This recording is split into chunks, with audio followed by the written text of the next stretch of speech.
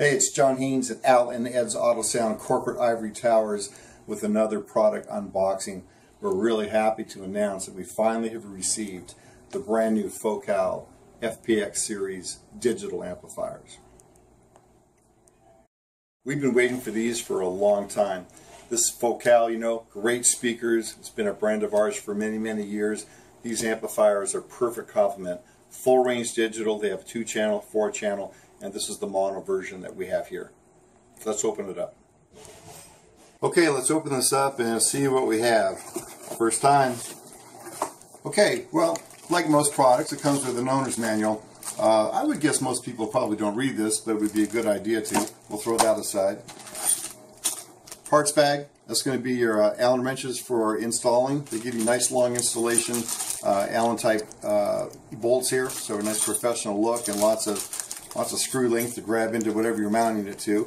And they include a remote bass knob, which is nice. This is mount either under the dashboard or into any location, the glove box or console, to allow the driver to modify the bass that's in the car. Like a lot of companies, it looks like they're using this kind of styrofoam end surround to give a lot of air protection around the amplifier. So let's take the amp out and see what she looks like. Yeah, she looks pretty nice, actually. I definitely would not call this a flashy looking amplifier, but what it does look like is very sleek and sophisticated, which kind of matches up with our Focal theme.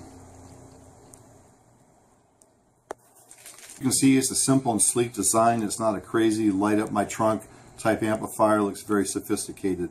Very simple for the install too. 4 top through. That's why they give you those long screws. Your end panel here is a 4-gauge input for your power and ground wire plus your turn-on lead, and then of course your output here. You can either run to a single subwoofer or you can run to 2 subwoofers. The other side here is going to have your gain adjustments, low pass filter, phase selector, 180 degrees either way. If you find out after the install you need to change the phasing of your subs, you can do that at the amplifier instead of having to rewire your speaker.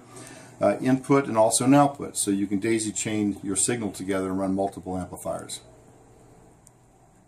These amplifiers were targeted directly at the PDX series Alpine units. You're going to find them a little less expensive for similar power ratings. For example, the 4-channel amplifier has got a $599 retail for a 4x120 watt amplifier from Focal.